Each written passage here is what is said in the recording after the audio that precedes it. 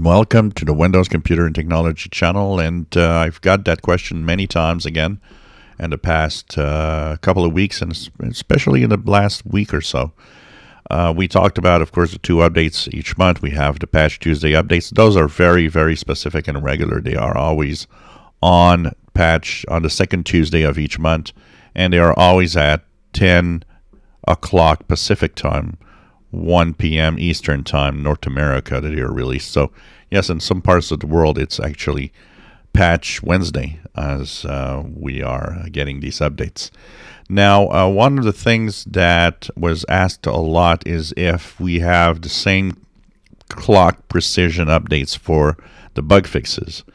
No, we don't have the same thing. It's not going to be like that, although it could, because technically, when you look at the wording, when we talk about updates for Windows updates, the Patch Tuesday updates are actually on the second week of the month, or the second Tuesday. It's kind of a B week update.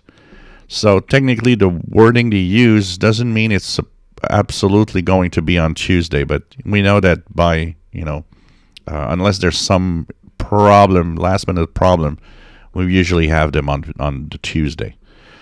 The ones that are coming on the fourth week, because starting this month, April of 2023, Windows 10 22H2 and all versions of Windows 11, 21H2 and 22H2 are getting their updates on the fourth week. And there's no specific day for the fourth week. So that means it could be Monday the 24th all the way to Friday the 28th. That's always a weekday. So it will be in that bracket. They could choose Tuesday. That would make it nice, but there's no specific day, so I don't think that we have to absolutely wonder it could be Tuesday the 25th, for example, for April 2023.